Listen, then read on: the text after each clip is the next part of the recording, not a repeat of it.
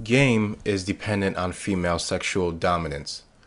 This dominance translates to all areas of male endeavor. It is a stifling, backwards, wasteful expenditure of male vitality. In any area where the practice of it arises from natural conditions and social pressures, you will see the same associative symptoms of the pathology that causes game, which, as I've said already, is a female sexual dominance over men.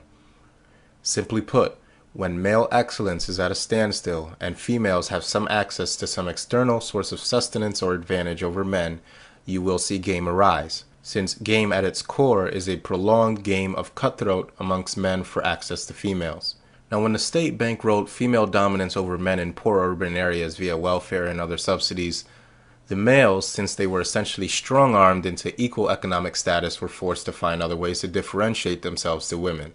And this is when male competition, the driving force of civilization, makes the transition from healthy male versus male competition to oftentimes ultra-violent, economically destructive, poverty-inducing, gynocentric male versus male competition. Now, I remember in the early 90s when you used to hear a lot about the epidemic of black-on-black crime in the areas where game first arose. But I always knew that term to be inaccurate, not because it wasn't happening, but because the root cause of this violence was never examined. What I mean to say is this: you can take any community of men and women, regardless of race or any other distinctions, and artificially induce male economic poverty, or at the least economic equality across the board.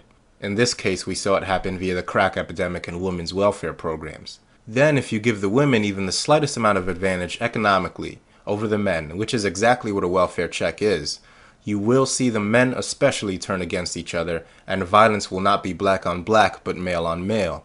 I challenge anybody to pull up the statistics and see how much male-on-female violence compromised the total amount of violence during the epidemic of so-called black-on-black violence. What happened exactly? Women were encouraged to remove the fathers from the household in order to gain access to government welfare. The men were then blamed for the fatherlessness that ensued, and the rest that followed was drugs, poverty, and violent competition for females. In other words, this black-on-black crime wave was nothing more than a massive expenditure of male life and energy in hopes of reestablishing status and wealth for access to women after external, artificially induced conditions were implemented, resulting in an economic reset button push on the men. It is fought first through false bravado, hypermasculinity, and posturing, and unfortunately, as this marathon of one-upsmanship approaches a tipping point, the simple appearance of this skewed form of masculinity simply will not suffice. No, there has to be blood because the women are always watching.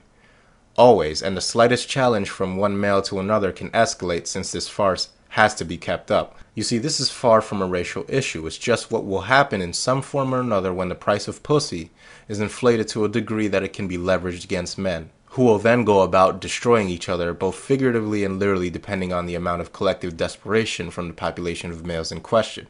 This is the essence of game. Males, which resemble each other economically, employing techniques to differentiate themselves for their own selfish needs. It's the study of the inner workings of unhealthy male versus male competition, if this competition is defined as being any competition that doesn't have a net positive result for both the winners and the losers. To test my theory, ask yourself this: if you were to take two men that implement game with equal frequency and talent, exactly equal in all ways other than the fact that one makes double the amount of money than the other, which one will these females choose every time? I think you know the answer. Game is predatory male-on-male competition, nothing else. Now, I read about an experiment that was conducted on male desirability in regards to the lions of Africa that I've put in a link. It turns out that lions are the only felines that grow manes, and it was believed that a male lion's mane was actually some sort of display of status and virility. So to test this, 4 different stuffed lions were set up in different locations, and hyena sounds were played to attract both male and female lions to the stuffed dummy male lions. And it was found that females had almost an exclusive preference for the dummies with black colored manes, and that male lions would attack the lighter maned lions, leaving the dark maned lions in peace. Further studies on the health and virility of these darker maned lions also proved them to be the superior specimens of their species in almost all regards, the true alpha males of their species. Now, these dark maned lions are not the feline equivalent of PUAs and those that practice game. No, if the light maned lions were to find a coal mine and started rubbing their manes in it to give the illusion of dark manes, then they would be the PUAs of their species. If these lions then started attacking their still light maned counterparts, they would resemble PUAs even more. Because what PUAs are is, according to their own terminology, a bunch of beta men masquerading as alpha males. They will never be the dark maned lions, only an imitation of one that is clever enough to fool the females they wish to court. And that's why they turn their hatred onto other so-called beta men, because they hate to be reminded of what they actually are. They hate men that stopped caring about female definitions of beta and alpha a long time ago. And make no mistake about it, these terms, beta and alpha, are terms that are defined by the females that PUAs court. They have no control or say over it. Game is and always has been female supplication and submission. See, PUAs attempt to convince you that after studying what women actually want, as opposed to what they say they want, that game isn't about and solely about giving females what they want, regardless of what they say they want. I'm going to say that again. PUAs attempt to convince you that after studying what women actually want, as opposed to what they say they want, that game isn't about and solely about giving females what they want, regardless of what they say they want. What then do I define as healthy male competition exactly? Well, these are competitions that require real, tangible, and applicable talent. Competition that furthers understanding in areas of real importance. Competition that creates wealth. Competition that furthers science. Competition in which male human athleticism is pushed to higher and higher limits. Once again, we're talking about healthy male competition with a net gain for all those participating in it. When Michael Jordan, who is arguably the best athlete of all time, graced the courts of the NBA, we saw a quality of male basketball players emerge, the likes of which have never been reproduced since. The best of the best. And I don't want to hear any LeBron and Kobe nonsense. These were the best of the best. The Magic Johnsons, the Olajuwons, and the Robinsons. And they existed because Jordan, the best of the best, created such a climate of excellence that all the others were forced to compete that much more, furthering their own excellence in the process. Scientific discovery is derived from healthy male versus male competition. When Niels Bohr and Einstein were battling it out for the acceptance of quantum mechanics, the fervor in which these two heavyweights were taking shots at each other is the stuff of legend, but what differentiates this form of competition between that of game is that there exists an end result. Something is produced. Society is rewarded with something as a result of this conflict. Our understanding of science was furthered, but in game, the only thing produced was a sex act. Nothing of importance other than a possible pregnancy for the vultures in the child support courts to live off of. When a civilization is in decline, you will see the practice of game exponentially rise, since male ambition and talent is funneled away from avenues of productivity and is instead squandered on an animalistic mating ritual that is typical of the female-based herd breeding model. What game does is it acknowledges female competition for alpha males. But what is an alpha male? Let me tell you right off the bat that no matter what PUAs or the proponents of game will tell you, an alpha male is in the purest sense dictated and defined by the general consensus of women in regards to what makes a man sexually attractive. Nothing else. An alpha male, according to the principles of game, is any man that is sexually attractive to large amounts of women. That is the only requirement according to game literature.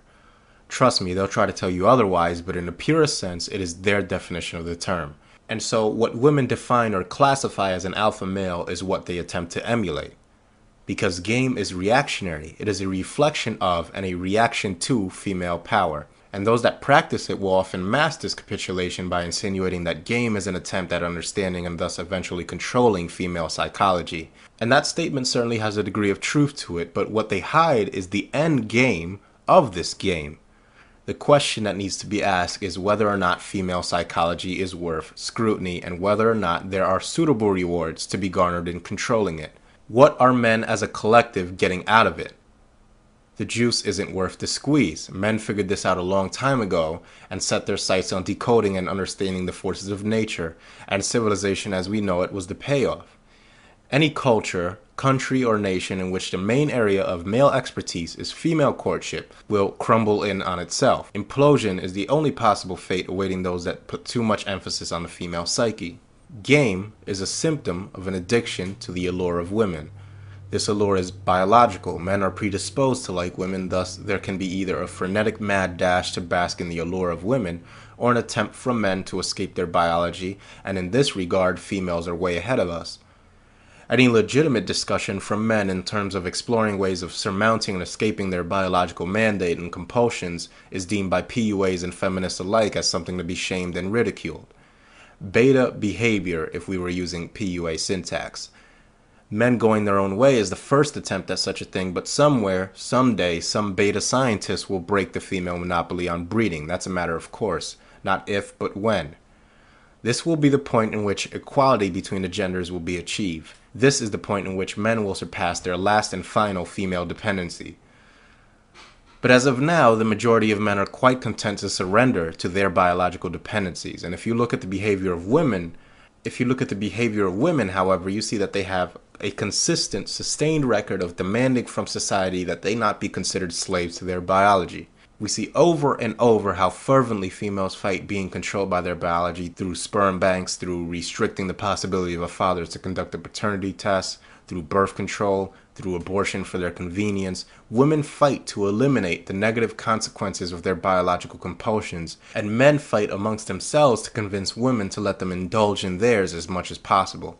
The PUAs are simply a band of manginas that finally learned how to get laid, and I say this with quite a bit of skepticism since I'm deeply suspicious of just how much these people actually are getting laid. But pay attention to their behavior and you'll see it yourself. They do what they believe women like because they think it will get them laid, just like manginas and white knights and male feminists who bash other men thinking it will get them laid. The only difference is that they may have actually gotten laid in the process. They still denigrate other men in hopes of appearing to be better to the women that they are dependent on. The term beta male is the equivalent of being called a misogynist by a male feminist. It's a separative term designed to show women who has what they want and who doesn't.